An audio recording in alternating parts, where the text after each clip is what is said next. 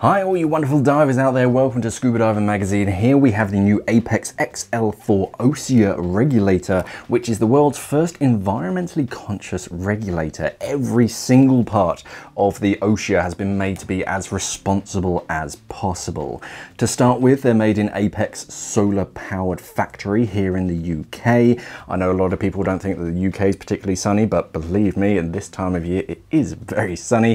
The black plastic parts on the second stage, they're made from discarded end-of-life plastic products like old kettles and toasters and things. They're all broken down and then turned into plastic pellets. Then Apeks then uses those plastic pellets to make the XL4 second stage. The colourful parts on the Ocea, they're made from something that's called bioplastic. That's made using plant-based materials from crops that are purposely grown in poor soils. That's unsuitable for growing other crops like food, so there's no crop displacement making those parts. And whilst those bioplastics are growing, because they're plants, they're absorbing CO2 from the air, so environmentally friendly. Apeks have also signed up with Plastic Bank and have committed for every single Ocea regulator that Apeks manufactures. Plastic Bank are going to be collecting 5 kilos of upstream ocean-bound plastic from coastal communities from around the world. Plastic Bank then repurposes those plastics so that they can get reused, and the money that they make from that goes back into nearby communities. The Ocea also uses lead-free brass in the first stage, which isn't just better for the environment, it actually improves the performance of the regulator compared to traditional brass. During the manufacturing process, the CNC machines reuse the coolant that they're using during the milling process, and they even recycle the tiny brass filings to get turned into more brass that can then in turn be turned into more regulators. The shiny chrome plating on the first stage is actually trivalent plating, which provides scratch and corrosion resistance whilst extending the life of the first stage. Trivalent chromium is actually a kinder alternative to traditional chrome plating because it doesn't use chromium trioxide. This is the box that they come in, recycled cardboard, which follows the theme of the Ocea, very environmentally friendly or environmentally conscious. It's got this kind of funky wave design on the outside, barcodes on the other side, and that's about it for the outside, other than Ocea on the front, so you know what you're getting. On the inside, you have some more information about Ocea and how environmentally friendly they are. They've got the 5 kilos collection scheme and all that good stuff. There's one of those QR barcodes. You can scan that and learn more about how environmentally friendly they are. On the inside of the box, pretty traditional. We tend to see this, especially with Apeks regulators. We've got the cardboard insert that holds them all in place. You get the 2 second stages. They're all configured and fitted up to the hoses. The first stage in this little section here. And that's all that you get with it. Yeah, let's get them out and try them out. So let's take a closer look at each of the individual component parts. If we start off with the first stage. So the first stage, yeah, this is based on the DS4. This is the 2 high pressure port version. Here it is in the DIN configuration. I'll start off with that because you get a little DIN dust cap with it, which is quite nice. It's got a little loop right at the top so you can attach a lanyard onto it and attach it onto the first stage so you can keep it with your regulators. Also has a sneaky hidden feature in that right up at the top you have a spare tank O-ring, so that's quite useful. Most people overlook it, but that's a nice little feature. And the yoke, the A-clamp version, is just going to be attached on there, replacing that DIN section. Environmentally sealed, as we can see.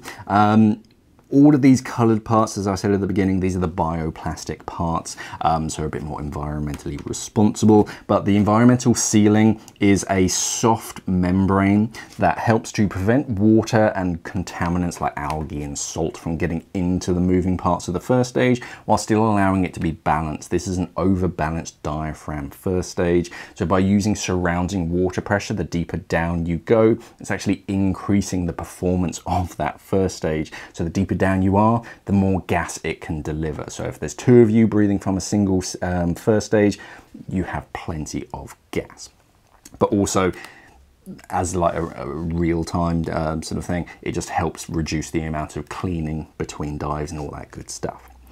Two low pressure ports and one high pressure port on either side of the first stage, and you might be able to see it's got a sort of a funky wave laser etched design on it, which makes it a little bit different from the traditional DS4. Moving on to the hoses, small hose protectors on these, nice and neat, and they're quite bright and colourful instead of just standard black. Again, these are made from that bioplastic. Braided hoses, much lighter, more flexible, and actually improve the performance, or sorry, the cold water performance of the regulators compared to a traditional rubber hose. These are different lengths. The primary is slightly shorter, or the alternate, the Octo, is slightly longer, depending on how you view life. And then onto the second stage itself. So the XL4 second stage, I mean, is effectively the same design as the XL4, but it does have the recycled plastic and those bioplastics. Another hose protector coming in, covering up that metal ferrule. That helps to prevent the hose from kinking in that area. One nice little feature on this is that on Apeks hoses, you see how we have this this nut here. There's a blank section that's about the width of a small cable tie. So if you want to attach a small bolt snap onto that, that's basically what that little cutout is for. So you can attach a bolt snap there. On the second stage itself, the front cover is one big solid rigid button. So press on that to purge, and again, really easy in even with cold hands. Second stage itself, really nice and compact compared to a lot of second stages, so that has a few benefits. I'm going to talk about it a little bit more later, but having a small second stage of course reduces the weight and just the overall just size of the regulator, whether it's on like a stage cylinder or packed away in a bag, just makes it a little bit more compact. You have one adjustment on this, and that's the Venturi adjustment. So this is either on or off, and what that does is there's a little sort of vein on the inside that redirects airflow inside of the second stage, so that if the second stage is about to free flow, it redirects it back towards the front, towards the diaphragm, to close the valve to prevent it from free flowing. To then improve the breathing quality so that it's not so turbulent in that second stage, you can turn it off during the dive and you can flick that on and off. It's mainly useful on the Octo, or if the second stage is coming out of your mouth under the water. But yeah, Venturi is a nice adjustment on that. Flexible exhaust tee, so that's quite a nice feature in that it's basically the exhaust tee.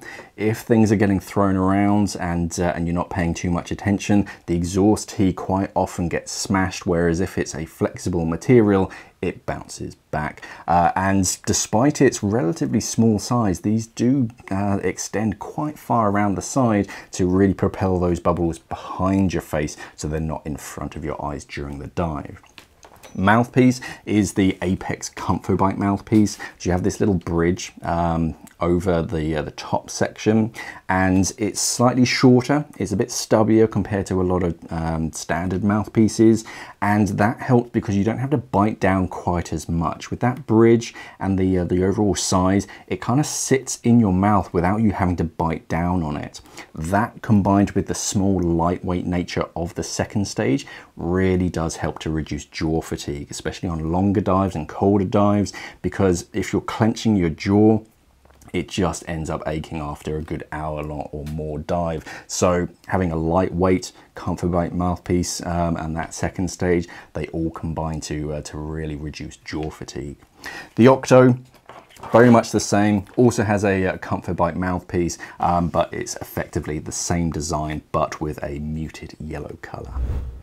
Now, looking at the specs of the Ocea, it has a retail price of £729 at the moment for the Stage 3 set, which includes the Octo, which is a pretty fair price considering you're getting a lightweight cold water rated regulator and the overall finish and quality of the regulator.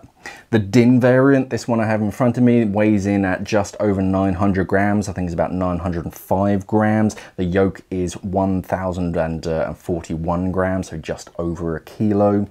The breathe quality is really good and even. It's a nice smooth breathe. It is a little bit stiff to open up that valve when you inhale, but that's going to help with the cold water performance, which is probably why they're set up that way.